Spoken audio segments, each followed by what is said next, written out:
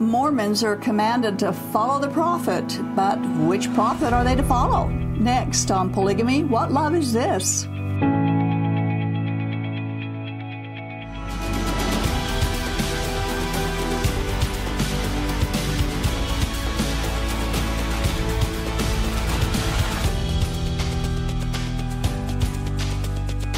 LDS and polygamous children are taught, and I quote, "Follow the prophet. There will be times that following the prophet may be unpopular, but following the prophet is always right," end quote.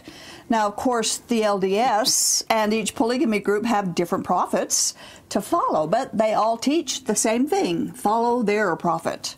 One LDS source said that when the prophets and apostles speak, some members see them as faxes from God. Well, if God sent faxes, every one of them would always be in agreement with what's recorded in the Bible. Sadly, they sing a hymn giving glory to a man as they applaud their prophet Joseph Smith, which amounts to humans glorifying humans, but God alone is worthy of the glory and honor that they attribute to their prophet. We have examples of exalting God, not man, in our worship.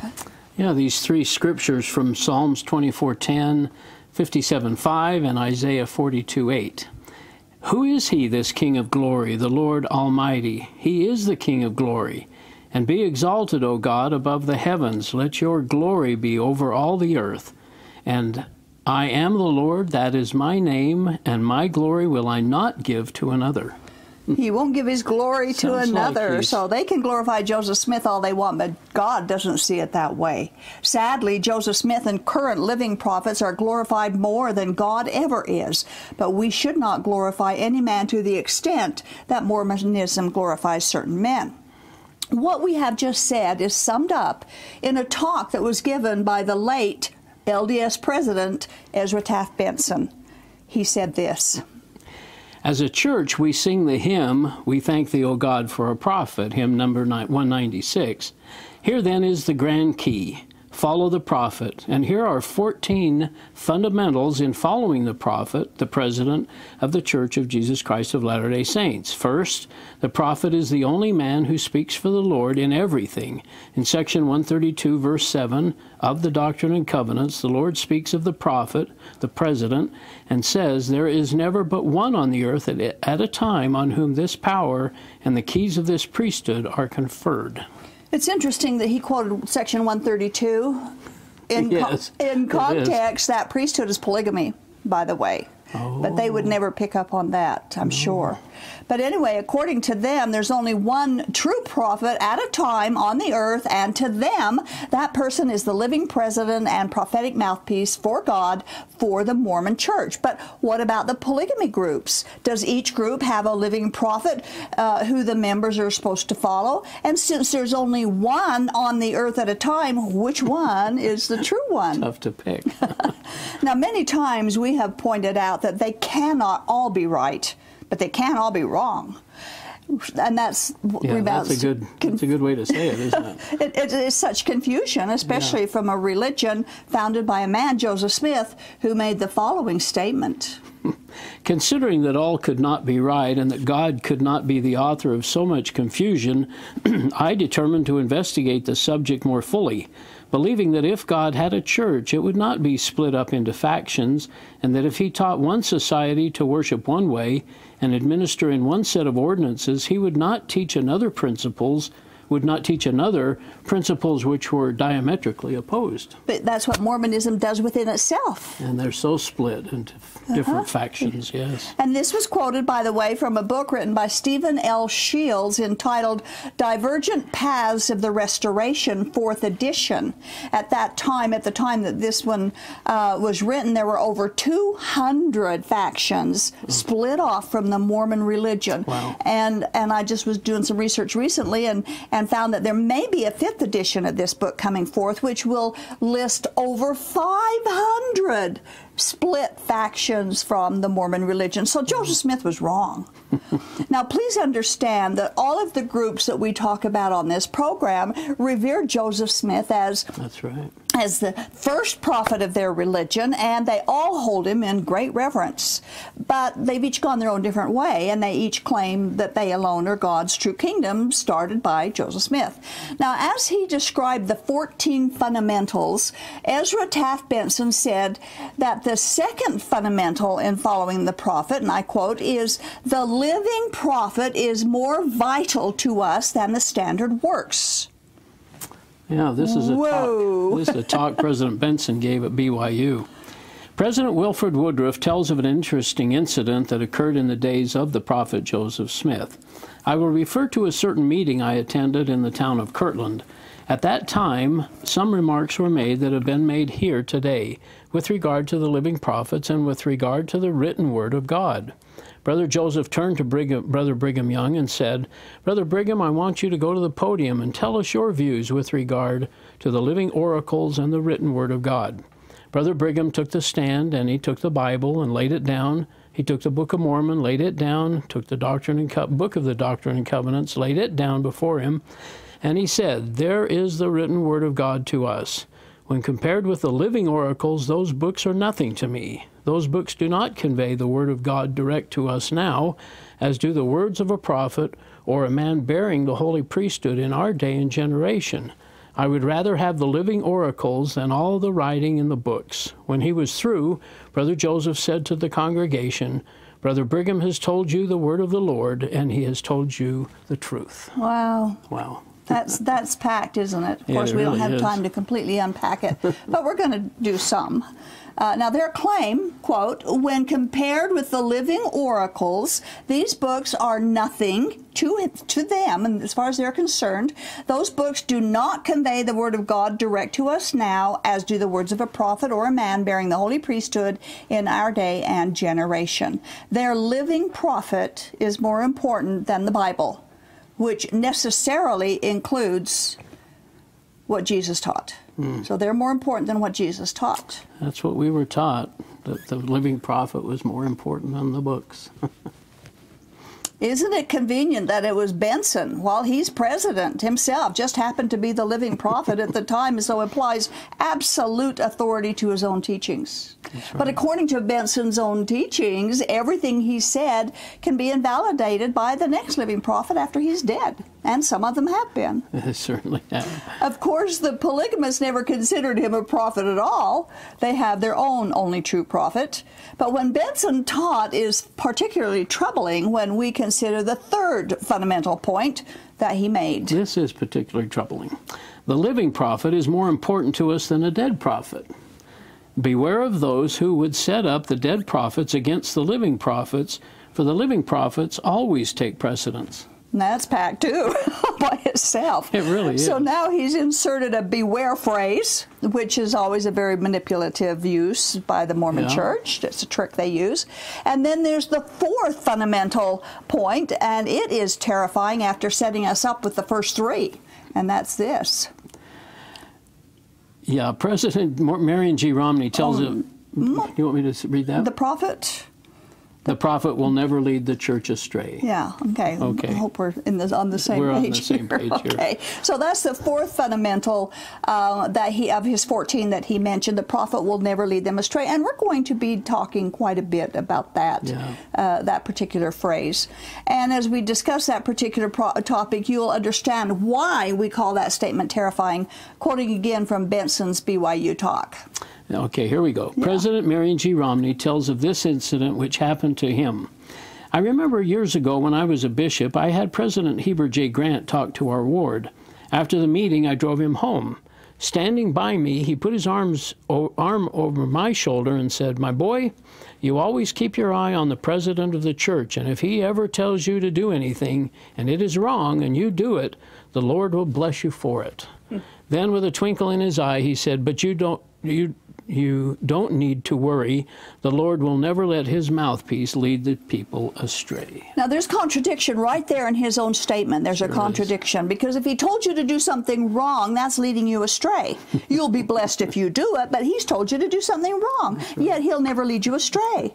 Something is wrong here. And just recently we talked, that's how we were taught growing up in the polygamy group, and so the source obviously came from the Mormon Church. It didn't come from somewhere else. Now, he said, quote, keep your eyes on the president of the church. Really? Yeah. Really? Well, that's not what God tells us to do. Yeah, from Hebrews chapter 12, verses 2 and 3. Let us fix our eyes on Jesus, the author and legitimate of our faith, who for the joy set before him endured the cross, scorning its shame, and sat down at the right hand of the throne of God. Consider him who endured such opposition from sinful men, so that you will not grow weary and lose heart. So we're not to fix our eyes on anyone except Jesus Christ and him crucified. Jesus is the only authentic and legitimate living prophet that exists. And because he lives forever, he will always be the only valid living prophet. In polygamy, we were warned against relying upon the arm of flesh, and that's a standard idea in Mormonism. I think you were taught that in the Mormon Church. And then they turn around and rely on the living prophet, which is relying upon the arm of flesh. So keeping our eyes on the prophet, whether polygamy or Mormon, goes against God's command to keep our eyes on Jesus. Now, Benson said, again, I quote, "But you don't need to worry. The Lord will never let his mouthpiece lead the people astray." Be assured, every Mormon polygamy group also teaches their people that their prophet is God's mouthpiece and will not lead them astray. Polygamists and Mormons are alike in that respect. Before we go on, we want to summarize Benson's first 4 points on following the prophet, and that's this. Number 1, the prophet is the only man who speaks for the Lord in everything. Number 2, the living prophet is more vital to us than the standard works. 3, the living prophet is more important to us than a dead prophet. And 4, the prophet will never lead the church astray. Okay, so now they're really setting themselves up, aren't they? They have, and there's so much contradiction just in what we've gone through so far. Now, this is a conference report, by the way, and these are things that Benson said as a prophet and president of the church. He was. So what he said was supposed to be right from the mouthpiece of God, right? Yeah, exactly. Superseded everything else. Right, but then he can be superseded. So what is God doing? Is he schizophrenic that he just keeps changing what he wants people to say? Wants to be flexible. Flexible, okay. Contradictory, nonetheless. Flexible. I would like to know if any of our viewers see the danger in any of these statements. All 4, of course, are in opposition to biblical truths, but when the polygamous leaders and the LDS Church exhorts the people to follow the prophet, we wonder which of their prophets we should follow and which ones we should ignore. Yeah. According to this, we should ignore Moses. I mean, he's dead. He gave us the 10 Commandments. But that doesn't matter. He's dead. Joshua, we should ignore him. He taught us to serve the Lord rather than other gods, and he's dead. Elijah and Elisha, who were both zealous for God's holiness and his glory. According to this, we should also ignore Isaiah, Jeremiah, Ezekiel, Paul the Apostle, Peter, and of course, because Jesus Christ, whose words are recorded in the Bible, because the current prophet is more important than the Bible, so it follows we need to ignore Jesus as well. And that should make us all shudder. We quote again. The living prophet is more important to us than a dead prophet. Beware of those who would set up the dead prophets against the living prophets, for the living prophets always take precedence. Now, that's what we do. So they're telling them to beware of shows like ours. Sure. Because we will quote a prophet who's dead, and what they say today, and show the contradictions in their faith. But already they are programmed to ignore and beware of people who will do that. Especially if it contradicts what they think is current teaching. That's right. Mm-hmm.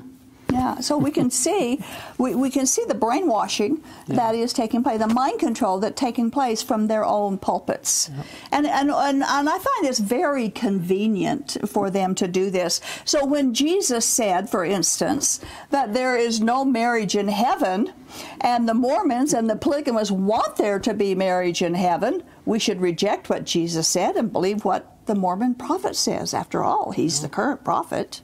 What Jesus said didn't count. Or when Jesus taught that there are only two places in eternity, eternity in heaven or eternity in hell, but Mormonism teaches otherwise, we are to believe them rather than Jesus. A dear friend once said their blind obedience to their own false doctrine results in the people cooperating in their own destruction. And of course, the philosophy doesn't just include biblical prophets, it includes Joseph Smith. He's been superseded. Sure. Brigham Young, John Taylor, and the others, which gives each current leader permission to contradict all the previous presidents besides Jesus Christ, because the living prophet is more important and they can do it in the name of progressive revelation. And almost every early Mormon prophet not only contradicted the previous prophets, but some contradicted themselves. And most of them preached in great opposition to biblical principles. So who should Mormon people be following? The FLDS prophet who claims to have ultimate priesthood authority? Or the All-Red Polygamy Group prophet who has the true ultimate priesthood authority? Or the Kingston Polygamy Group prophet with extreme ultimate priesthood authority? Or the LDS Church prophet with all authority?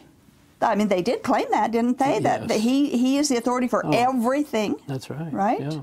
And there's only one on the earth at a time. Right. So which is it? And if you embrace any part of Mormonism, how do you know if you're following the authentic, only true prophet? These are serious questions. We're not making fun of it. No, They're serious. The answer and the response by the viewer can determine your eternity. They're that important. Now, many people might answer the question because they feel that it's true. I've talked to a lot of people that say that. I just feel it's true. Well, sure, those that are following that prophet, that particular prophet, and what he says, that's their feeling. They pray about it, I imagine. And they have that feeling that it's true. They have that feeling that it's true. Yeah. And then polygamists do the same thing. Sure. Exactly the same thing.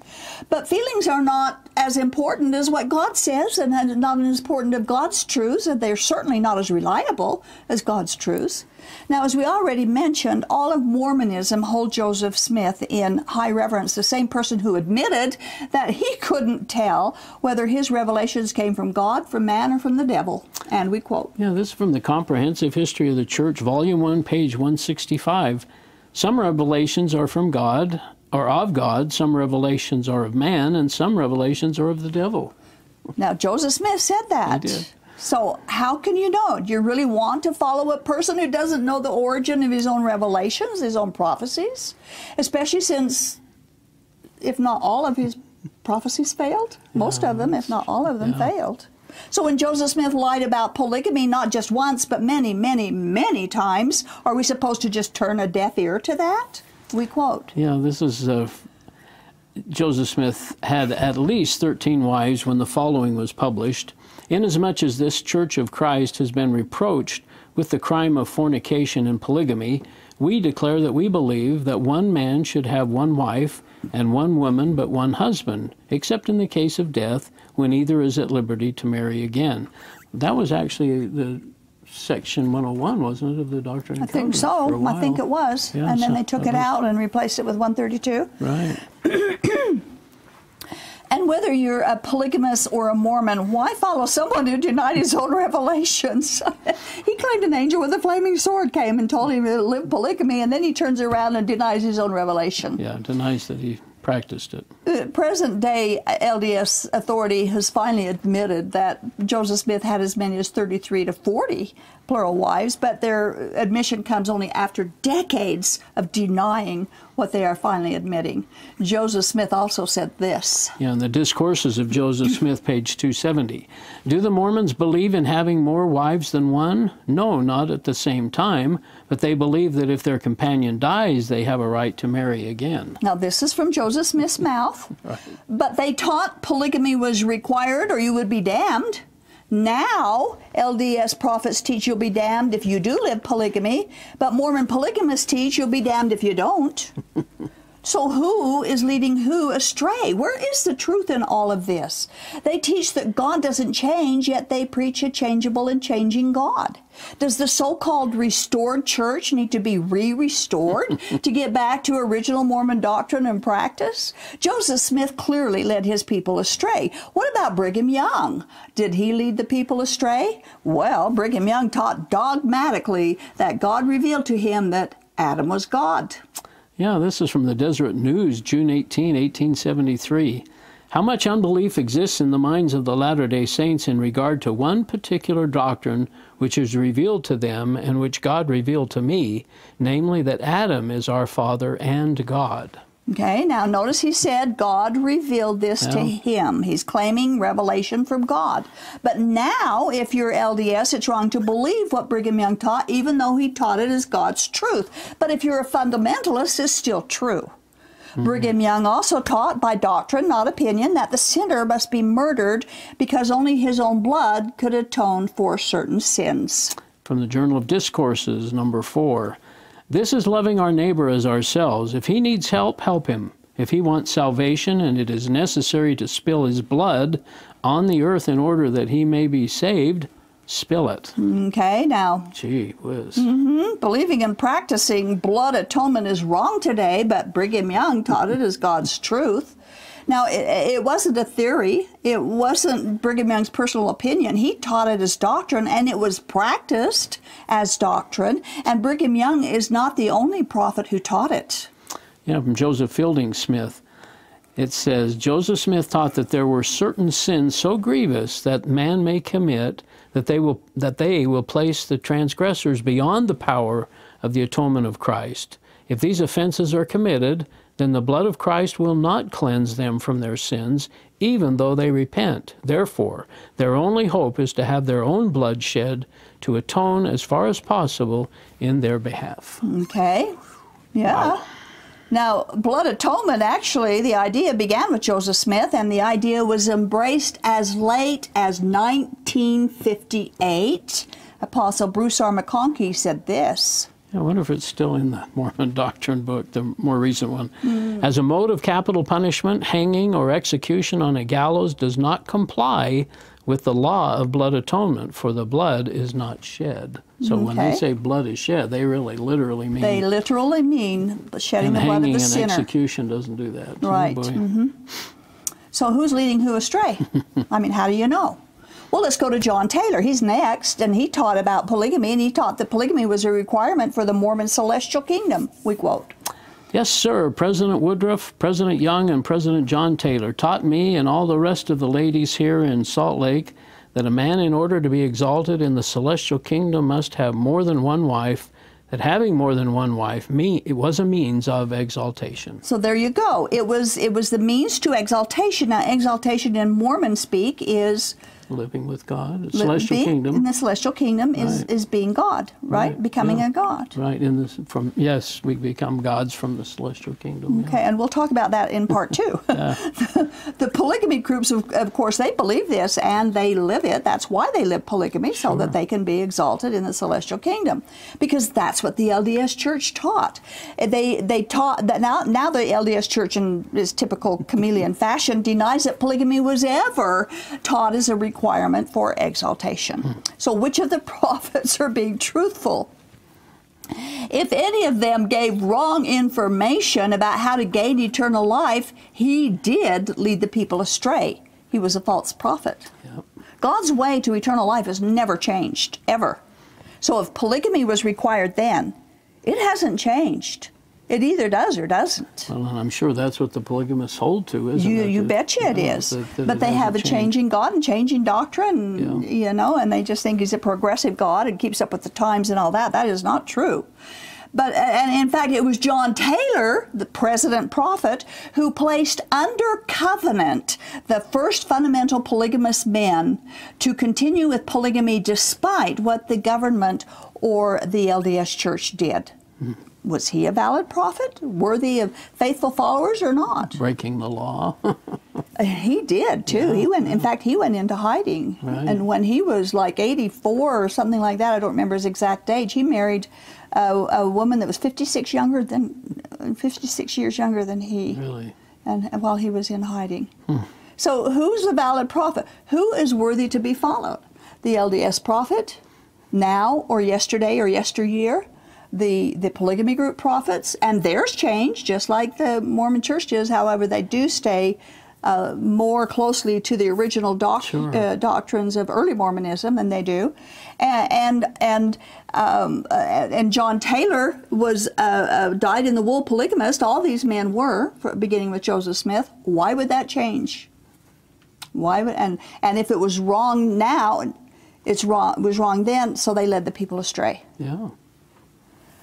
Well, our time is up for this. We've got part 2 coming because we want to go on, beginning with Wilford Woodruff, who would be the next president. And so we'll ask the question on him and succeeding presidents. Did he or did he not, or how did he lead the people astray? So just before the closing comments, Earl, what amount of all of this information were you aware of and clung to when you were a Mormon? Well, the fundamentals that President Benson mentions are things that I had heard, and that's what we believed. You just believed it. The prophet spoke, and if the current prophet made a change, usually it wasn't very dramatic. I mean, it wasn't, although the Brigham Young stuff was always troubling, the blood atonement and Adam God theory. But I don't know whether people I don't know what I thought about that. I certainly didn't deal with it. Were you even aware of it? I was aware of it, but whether it was a shelf item, I don't really think so. Huh. I just excused it, and I didn't know anything about Joseph Smith's polygamy, but I just accepted what I'd heard about President Were you Brigham aware Young. of the drastic changes between presidents? Of doctrine between presidents. No. But like early Mormonism taught an everlasting hell. The Book of Mormon teaches it, but the current day Mormons, they don't, don't teach that. I only thought about the plan of salvation, the way it is now, the celestial, terrestrial, telestial. It was never heaven or hell. Huh. Even though that's what the Book of Mormon teaches. That's what the Book of Mormon teaches, yeah. Never mentions celestial or and the early, celestial. very, very early Mormons taught that too. Heaven and hell. Yeah, they didn't get the 3 kingdoms until a little bit. Never made that connection. That's interesting, isn't it? Well, it's not anything we talk about, you know. I mean, it's not, unless a person really gets into it and starts looking and doing that kind of analysis themselves, it's not taught in Sunday school, or never comes up in sacrament meeting or general conference. It just isn't talked about. It's not a fun topic, so they don't want to and discuss the contradiction, we didn't even realize that the Book of Mormon didn't teach any Mormon doctrine, you know. Current Mormon I didn't realize that either till I started researching for the show. That's right. Yeah. Okay. It's scary that we're so blind. It really is. Yeah. And that's what we want our viewers to know, that you need to check these things out. It's important. We're not here to make fun of anybody's religion. We're here because we love the people who we came from, and we want you to know the truth. And praise God that He's opened our eyes a little bit, at least being able to look at things objectively. Exactly. Yeah. Stay tuned for part 2 of this. Now, Jesus said that John the Baptist was the end of the prophets, and the end means no more. Jesus said that He Himself fulfills the law and the prophets. That means if we have Jesus, we don't need the law or a prophet.